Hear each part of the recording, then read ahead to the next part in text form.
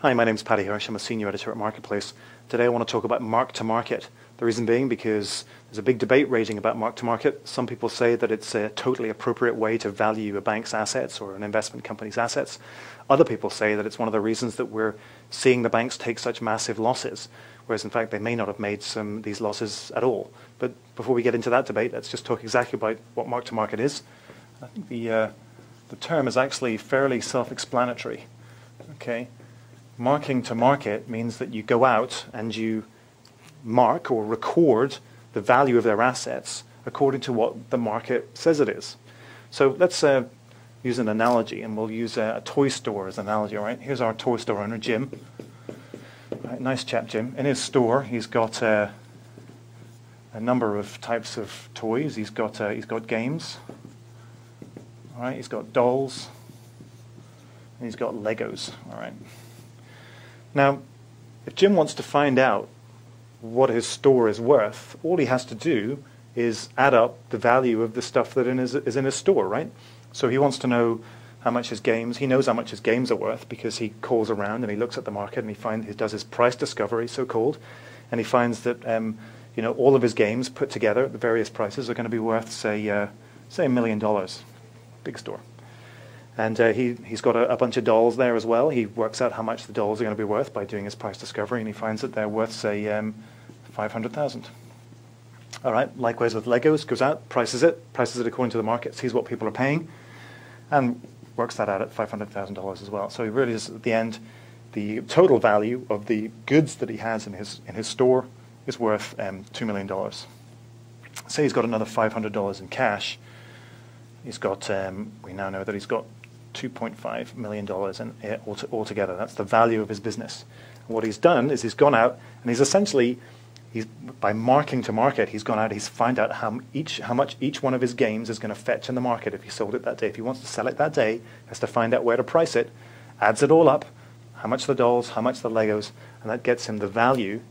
I guess you could call this the value of his portfolio of toys is $2 million. So how is this like an investment company? Well, an investment company is really no different in that respect. Here's our banker. Okay, and he's got in his bank, he's got, say, bonds. He's got stock. And say he's a bit adventurous, right? He's good at it, and he gets some mortgage-backed securities also. In order to find out how much his stuff is worth, he'll go out and he'll say, well, how much can I get for these bonds? He'll go out to the bond traders in the market, he'll talk to them about his bonds, and they'll tell him, well, altogether, these bonds that you have are worth, say, $5 million. What about the stock? Checks out the stock. A lot of it has gone down in price recently because the market's deteriorated. These days, I guess a year ago, his stock was worth, $7 million. Now it's only worth another worth $5 million, right, because it's deteriorated. Mortgage-backed securities, likewise. Quite a significant decline here. He had 20 million in mortgage-backed securities back in the day. It's dropped by 75%. He's only got 5 million there as well. So he adds up the value of his portfolio, and it comes to $15 million. Just like Jim at the toy store, he's gone out. He has priced all of the items. If he was going to sell them today, this is what he would have to price them at, according to the market. He's marked it to market, and this is the value that he's got. All right? So, and just like Jim hasn't sold any of these items at this point. If he was going to sell them that day, this is what they'd be worth. I mean, he may have spent $2 million on games, but maybe he's a little bit of a bad businessman, and he bought the wrong games.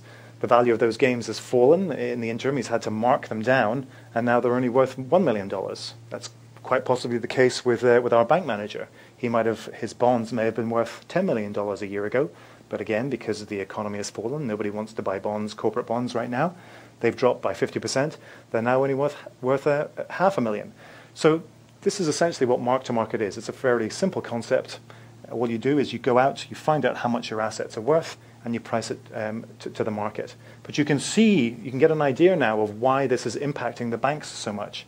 Because the banks have all of these assets on their books, and the economy has fallen extremely precipitously. Nobody wants to buy stock and bonds, corporate bonds and mortgage-backed securities and CDS right now. They're all very worried that the entire market is going to collapse. So they just yank their money from the market. And as a result, it means that the bid price, the price they're willing to pay, falls away, which forces the offer price, that's to say the price at which the bank would like to sell, has to come down if the bank is going to actually get rid of some of its assets. Now you may say to yourself, well, maybe what if the bank doesn't get rid of those assets and the bid and the offer price stay far apart? Well, that can certainly happen. But what's been happening recently is that the banks have been also keen to get out of the market because they're worried about it falling away, and they've been selling hard into the market themselves. And also hedge funds who've been redeeming assets, they've been selling assets into the market. So you can mostly find a price for these assets because somebody is selling into the market, and you'll get some distressed buyer who's picking that stuff up at a discount price. And what this means is that the banks are recording losses by selling into the market. So when you hear about Citibank, recording a massive loss, half of that is because, well, a proportion of that is because it's actually selling assets into the market. The other half, or the other proportion of that, is because it's being forced to mark its assets down. In the case of bonds, for example, we all know that a bond has a maturity date. In 5 or 10 years, or however many years, the bond will mature, and the bondholder will get his money back. But so Citigroup, or this banker, Mr. Jimson here, may decide that he wants to hold on to these bonds in perpetuity. He may decide he wants to hold them to maturity and get his money back. So he's going to hold it no matter where the price is. Unfortunately, because you have all of these other sellers in the market, it doesn't matter what Mr. Jimson thinks. These other sellers have driven the price down to 50 cents on the dollar. So they've driven it down by half. That means Mr. Jimson has to mark his portfolio down by 50%. Even though he believes it's worth 100% in the long term, he has to mark it down to 50% at this point. And that's the other thing that's driving the bank's portfolio values down so far. And that's one of the reasons that people argue that it's not appropriate to market because these assets have life beyond just the daily price, because many of these assets can actually mature and pay out in time. Not everybody agrees with that, of course. They say it's entirely appropriate that you should mark these assets to market, because if a bond is trading at 50 cents on the dollar, maybe that's because people believe there's only a 50% chance that it will actually pay out in the end. So that's the reason for marking to market, or at least one of them. But the fact is that the whole process of marking to market certainly has impacted banks' portfolios. It's forcing them to record losses on paper that they may not actually have realized because they haven't sold assets. And what it has done is left them very badly, most of them, needing a drink.